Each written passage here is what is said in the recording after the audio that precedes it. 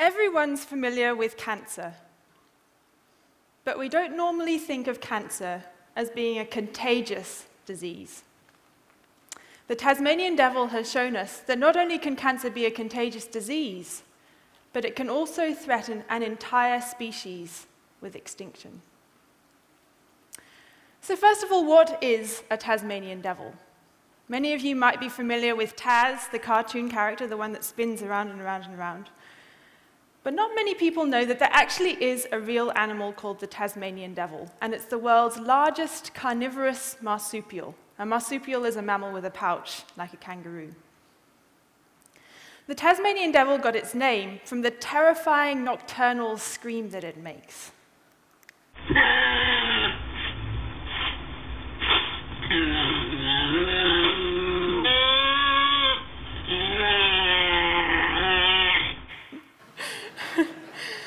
The Tasmanian Devil is predominantly a scavenger, and it uses its powerful jaws and its sharp teeth to chomp on the bones of rotting dead animals. Tasmanian Devil is found only on the island of Tasmania, which is that small island just to the south of the mainland of Australia. And despite their ferocious appearance, Tasmanian Devils are actually quite adorable little animals. In fact, growing up in Tasmania, it always was incredibly exciting when we got a chance to see a Tasmanian Devil in the wild. But the Tasmanian Devil population has been undergoing a really extremely fast decline. And in fact, there's concern that the species could go extinct in the wild within 20 to 30 years. And the reason for that is the emergence of a new disease, a contagious cancer. The story begins in 1996, when a wildlife photographer took this photograph here of a Tasmanian Devil with a large tumor on its face. At the time, this was thought to be a one-off. Animals, just like humans, sometimes get strange tumors. However, we now believe that this is the first sighting of a new disease, which is now an epidemic spreading through Tasmania. The disease was first sighted in the northeast of Tasmania in 1996 and has spread across Tasmania like a huge wave. Now there's only a small part of the population which remains unaffected. This disease appears first as tumors usually on the face or inside of the mouth of affected Tasmanian devils. These tumors inevitably grow into larger tumors such as these ones here. And the next image I'm going to show is quite gruesome. But inevitably, these tumors progress towards being enormous, ulcerating tumors like this one here. This one in particular sticks in my mind because this is the first case of this disease that I saw myself. And I remember the horror of seeing this little female devil with this huge, ulcerating, foul-smelling tumor inside her mouth that had actually cracked off her entire lower jaw. She hadn't eaten for days. Her guts were swimming with parasitic worms. Her body was riddled with secondary tumors, and yet she was still feeding 2 little baby Tasmanian devils in her pouch. Of course, they died along with the mother. They too young to survive without their mother. In fact, in the area where she comes from, more than 90% of the Tasmanian devil population has already died of this disease. Scientists around the world were intrigued by this cancer, this infectious cancer that was spreading through the Tasmanian devil population. And our minds immediately turned to cervical cancer in women, which is spread by a virus, and to the AIDS epidemic, which is associated with a number of different types of cancer. All the evidence suggested that this devil cancer was spread by a virus. However, we now know, and I'll tell you right now, that we know that this cancer is not spread by a virus. In fact, the infectious agent of disease in this cancer is something altogether more sinister and something that we hadn't really thought of before. But in order for me to explain what that is, I need to spend just a couple of minutes talking more about cancer itself. Cancer is a disease that affects millions of people around the world every year. 1 in 3 people in this room will develop cancer at some stage in their lives. I myself had a tumor removed from my large intestine when I was only 14.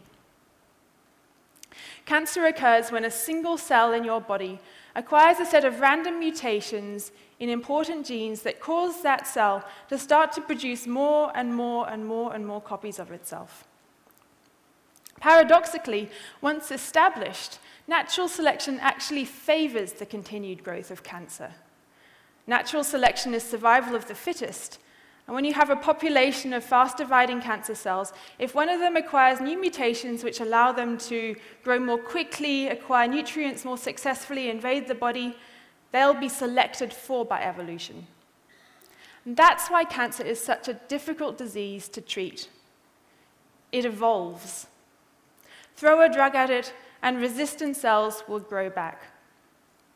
An amazing fact is that given the right environment and the right nutrients, a cancer cell has the potential to go on growing forever.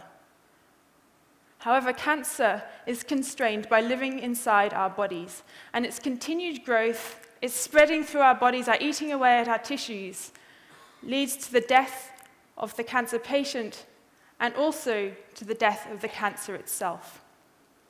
So cancer can be thought of as a strange, short-lived, self-destructive life form, an evolutionary dead end. But that is where the Tasmanian devil cancer has acquired an absolutely amazing evolutionary adaptation. And the answer came from studying the Tasmanian devil cancer's DNA. This has worked for many people, but I'm going to explain it through a confirmatory experiment that I did a few years ago. The next slide is going to be gruesome. This is Jonas. He's a Tasmanian devil that we found with a large tumor on his face. And being a geneticist, I'm always interested to look at DNA and mutations. So I took this opportunity to collect some samples from Jonas's tumor and also some samples from other parts of his body. I took these back to the lab, I extracted DNA from them, and when I looked at the sequence of the DNA and compared the sequence of Jonas's tumor to that of the rest of his body, I discovered that they had a completely different genetic profile. In fact, Jonas and his tumor were as different from each other as you and the person sitting next to you. What this told us was that Jonas's tumor did not arise from cells of his own body. In fact, more genetic profiling told us that this tumor in Jonas actually probably first arose from the cells of a female Tasmanian devil, and Jonas is clearly a male. So how come a tumor that arose from the cells of another individual are growing on Jonas's face? Well, the next breakthrough came from studying hundreds of Tasmanian devil cancers from all around Tasmania. We found that all of these cancers shared the same DNA. Think about that for a minute. That means that all of these cancers actually are the same cancer that arose once from one individual devil, that have broken free of that first devil's body and spread through the entire Tasmanian devil population. But how can a cancer spread in a population? Well, the final piece of the puzzle came when we remembered how devils behave when they meet each other in the wild. They tend to bite each other, often quite ferociously, and usually on the face. We think that cancer cells actually come off the tumor, get into the saliva. When the devil bites another devil, it actually physically implants living cancer cells into the next devil, so the tumor continues to grow. So this Tasmanian devil cancer is perhaps the ultimate cancer. It's not constrained by living within the body that gave rise to it. It spreads through the population, has mutations that allow it to evade the immune system, and it's the only cancer that we know of that's threatening an entire species with extinction. But if this can happen in Tasmanian devils, why hasn't it happened in other animals or even humans? Well, the answer is it has. This is Kimbo. He's a dog that belongs to a family in Mombasa in Kenya. Last year, his owner noticed some blood trickling from his genital region. She took him to the vet, and the vet discovered something quite disgusting. And if you're squeamish, please look away now. He discovered this, a huge bleeding tumor at the base of Kimbo's penis. The vet diagnosed this as transmissible venereal tumor, a sexually transmitted cancer that affects dogs. And just as the Tasmanian devil cancer is contagious through the spread of living cancer cells, so is this dog cancer. But this dog cancer is quite remarkable because it's spread all around the world. And in fact, these same cells that are affecting Kimbo here are also found affecting dogs in New York City, in mountain villages in the Himalayas, in outback Australia. We also believe this cancer might be very old. In fact, genetic profiling tells that it may be tens of thousands of years old, which means that this cancer may have first arisen from the cells of a wolf that lived alongside the Neanderthals. This cancer is remarkable. It's the oldest mammalian-derived life form that we know of. It's a living relic of the distant past. So we've seen that this can happen in animals. Could cancers be contagious between people? Well, this is a question which fascinated Chester Southam, a cancer doctor in the 1950s. And he decided to put this to the test by actually deliberately inoculating people with cancer from somebody else. And this is a photograph of Dr. Southam in 1957 injecting cancer into a volunteer who, in this case, was an inmate in Ohio State Penitentiary. Most of the people that Dr. Southam injected did not go on to develop cancer from the injected cells.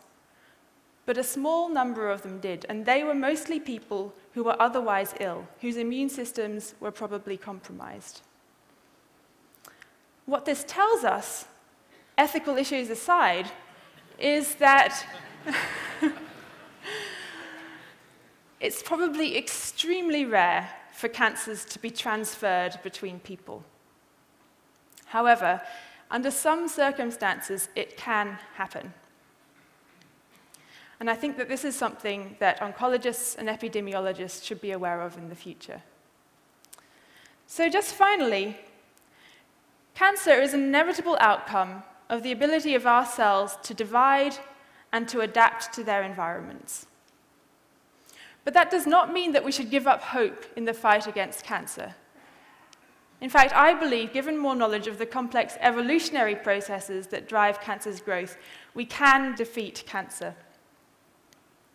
My personal aim is to defeat the Tasmanian devil cancer.